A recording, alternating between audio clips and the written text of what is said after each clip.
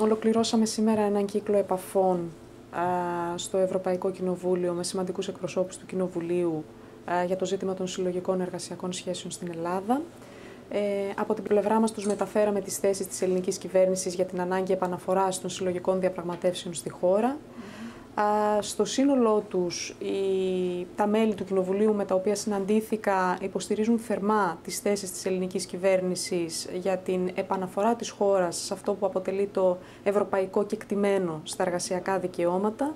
Μάλιστα, τα μέλη του Ευρωκοινοβουλίου υποστήριξαν ότι η Ελλάδα δεν θα πρέπει να βρίσκεται σε μια κατάσταση εξαίρεσης από το ευρωπαϊκό κοινωνικό μοντέλο επειδή βρίσκεται σε πρόγραμμα δημοσιονομικής προσαρμογής, αλλά ότι και η Ευρώπη δεν θα πρέπει να επιτρέψει μια τέτοια εξαίρεση της Ελλάδας από το ευρωπαϊκό κοινωνικό μοντέλο. Τα μέλη του Ευρωπαϊκού Κοινοβουλίου, που καλύπτουν ένα ευρύ φάσμα πολιτικών δυνάμεων, υποστήριξαν ότι θα κάνουν ό,τι είναι δυνατόν στο πλαίσιο των αρμοδιοτήτων τους για να ασκήσουν τις αναγκαίες πιέσεις στο πολιτικό επίπεδο για να επιστρέψουν οι συλλογικές διαπραγματεύσεις στη χώρα. Εκτιμούμε ότι τη Δευτέρα στο Eurogroup θα μπορεί να υπάρξει μια αρχική πολιτική συμφωνία για το σύνολο των ζητημάτων της δεύτερης αξιολόγησης και στο πλαίσιο αυτό σίγουρα κομβικό ρόλο θα έχει και η συζήτηση για τα εργασιακά, ακριβώς επειδή είναι ένα θέμα βαθιά πολιτικό τελικά και δεν είναι ένα θέμα που μπορεί να λυθεί σε επίπεδο τεχνικής διαπραγμάτευσης. I was very happy that we had this meeting and that I got the opportunity to get information because next week on Monday there will be the next decision, the next negotiation concerning the third package for Greece, and that's why for me it was interesting to hear what kind of preparation, what is the status of the preparation now for this decision we are awaiting. And for me, it's also clear I would like to support all the intentions also and the advices by the expert group, the international expert group, saying to Greece what are the best experiences in the member states and what could be advised to stabilize the situation, the social and economic situation in Greece. And that's why I was a little bit astonished that now looking to the next meeting, the next decision to the third package, that one of the most important issues is now the demand by the International Monetary Fund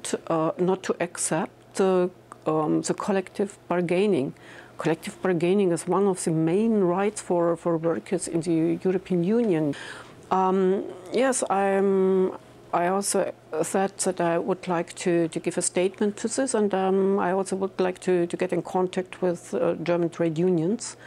also to use their influence on Merkel and Schäuble, saying, please don't keep IMF on board when IMF is saying we will not accept collective bargaining. A lot of members in the parliament, in the different committees, in the employment committee, but also in other committees, understand that now is a moment where we can show that we accept all the changes made in the last years in Greece, and that we will now stop saying the Greek people have to pay for the debts not made by the Greek people. We just met the Greek Minister of Labour and we were discussing on the reforms that the institutions are asking to the Greek government. And of course we are concerned because some of the measures are not at all linked to the EU best practices and the EU legislation. And that is why as Greens in the European Parliament we will ask the EU institutions that the European legislation when it comes to labour law is fully implemented in Greece, and because we don't want Greece to be an exemption where EU principles and legislation do not apply. So that is why we're going to ask this week to the EU institutions. I think it's very clear that the European Union institutions need to uphold the European Union law also when it comes to Greece, and especially when it comes to Greece. We cannot allow that one member state is basically thrown out of all the labour protection that we have inside the European Union because it's under a program. We need to protect labour rights no matter where in the European Union.